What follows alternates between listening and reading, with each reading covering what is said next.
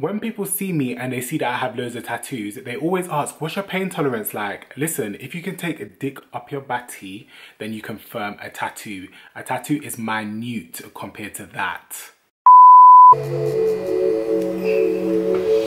Thing up and make sense soon. Make a band-aid and put it over the wound. Watagwan pound, watagwan. Welcome back to my YouTube channel, guys. So I haven't done a vlog in a while, but I thought, let me do a little vlog for you lot, car. You don't need to know wagwan in my life, you get what I mean. I'm actually on my way to the barbers right now because, you know, Phillip has to get his weekly re-up.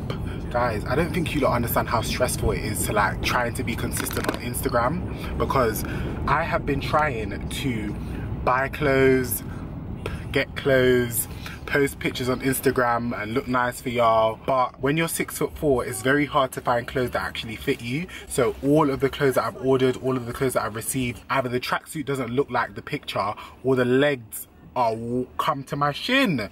So yeah, I'm going through it, guys. But do y'all want to see what my morning was like?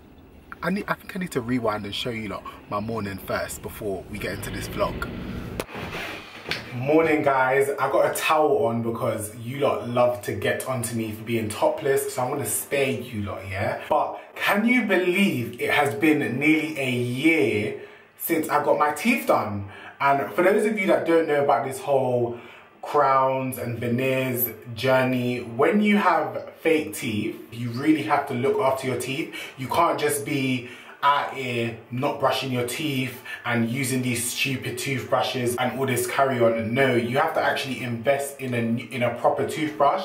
And for the past year, I have been buying toothbrushes, and they have just not been up to par. I'm just not happy with the quality of the brush, the bristles going in between my teeth and cleaning my gums. I've just not been happy with it. I got this new toothbrush. This is the Oclean Air 2 version. This is the first mute toothbrush. I don't think you'll even understand. One of my biggest pet peeves is my toothbrush being so damn loud. Every minute having to change batteries, the toothbrush stopping and starting. I don't have to do that no more. My toothbrush came with a charger. I can just hop it on the charger and it charges it within 2.5 hours. This lasts like a whole month and some days. I don't have to regularly keep charging it. There's no batteries and all that palaver. Let me just show you the difference between my new toothbrush and my old toothbrush. I'm not even trying to name and shame, but just listen to this.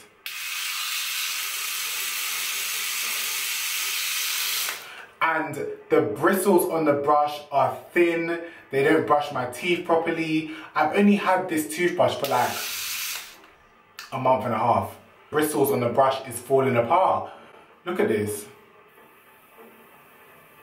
That's what I love. You lot can't even hear it. And when I brush my teeth, the bristles get into the gaps of my teeth and clean my teeth properly.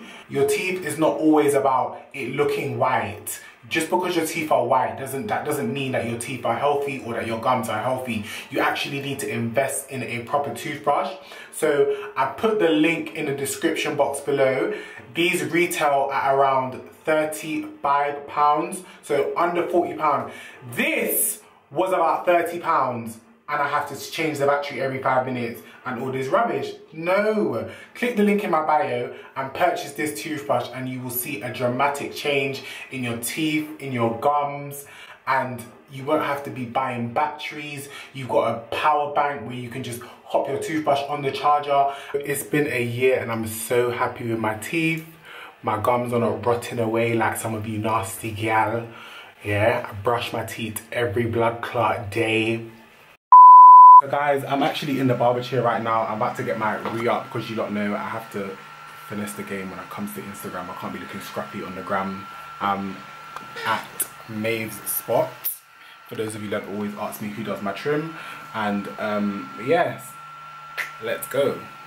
I'm back home. I got my shape up and I've just literally finished recording a Mix Up Gade, and I don't think you lot understand how nervous I get when I record Mix Up Gades, because it's like, you know, like other blog reporters or people that report on like things that have been put out to the public, yeah, they don't normally show their face, so nobody can really troll them or make personal remarks and things like that. But obviously when it's my face there, big and fresh in front of the camera, and I'm sitting down chatting people's business, yeah, people actually take this to a whole personal new level. So I really get like very anxious and nervous when I record these type of videos. There was a point where I was like, oh, like I don't want to record Mix Up Gades no more. I don't feel comfortable doing them. I don't like putting people's names in my title. I don't, because some people feel like it's a personal attack. I will continue to do my vlogs. I will continue to do my personal videos when I'm ready.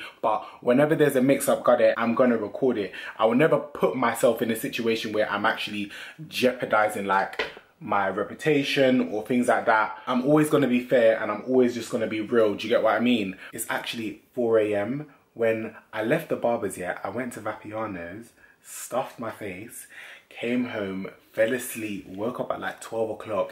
My sleeping pattern is so effed. I'm gonna edit this video and have it ready to go out tomorrow, and then let's see what the response is from this whole situation. So guys, I have just arrived at YAZTATTOOS because I'm going to be getting my neck tattooed today. I know you lot must be looking at me and thinking, oh my god, Phillip's got glasses on. Phillip wears glasses. This whole time, I don't know if you lot knew, but I've always worn glasses. I've always had contact lenses in when I do my videos. When I'm filming and I'm sitting in front of a bright light, I don't want the reflection to show up on my lens, so I tend to wear my contact lenses instead, and I only wear my glasses when I'm just chilling at home and blah blah blah. But I'm still not used to them. I'm getting used to them, guys. I'm getting used to them. But yeah, I'm a bit nervous because I haven't had a tattoo done in a while. But yeah, I just want to big up the YAZTATTOOS, and I can't wait for you lot to see the finished result. It's about to be lit. You lot are going to be like,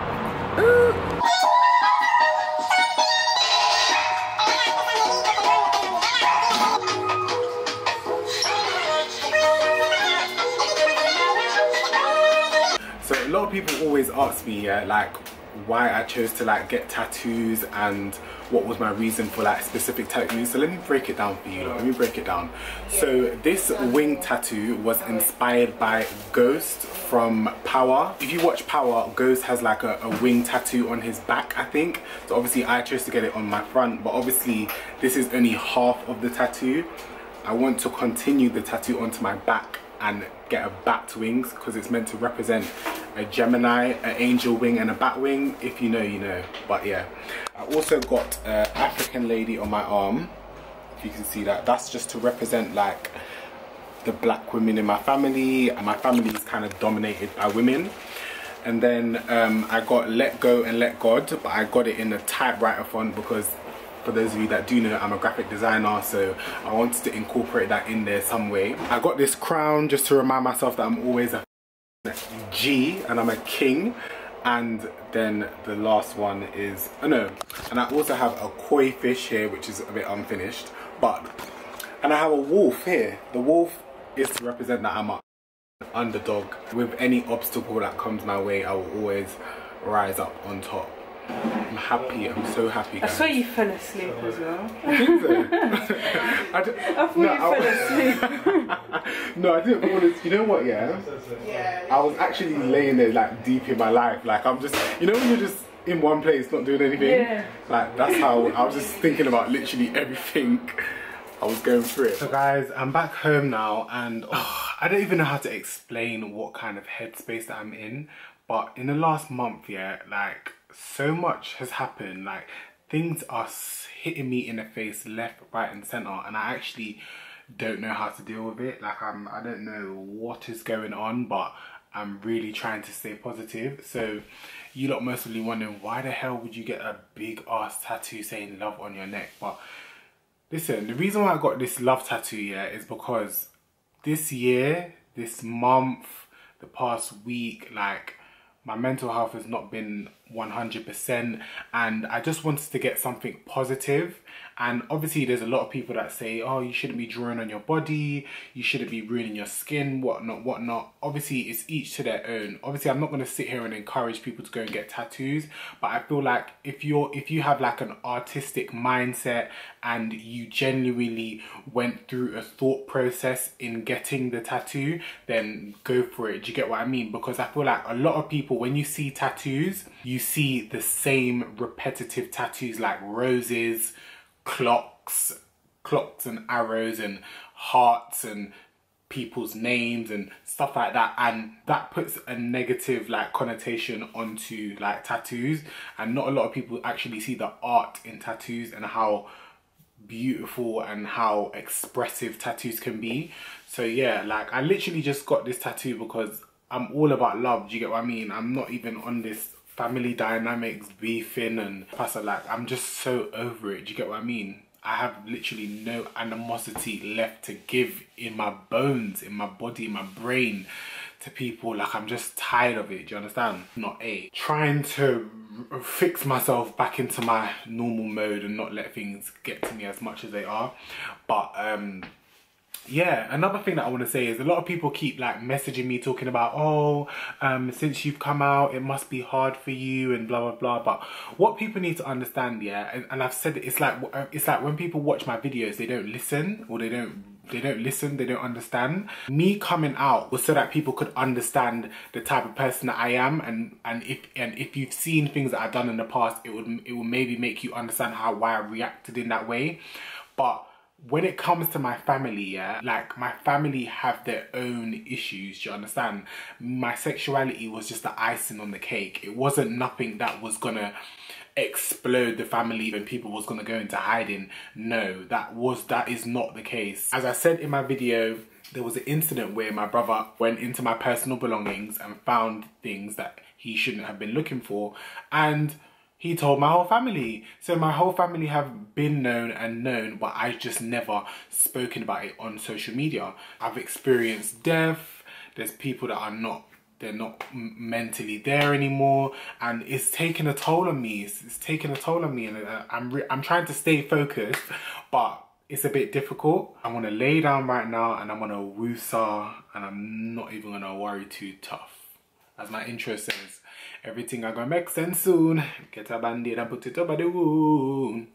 But yeah, that was all for this vlog. Make sure you like, comment and subscribe to the thing. And thank you lot for always checking up on me, showing me love and just being 100 all the time. Peace guys. What a guan pan, what a guan.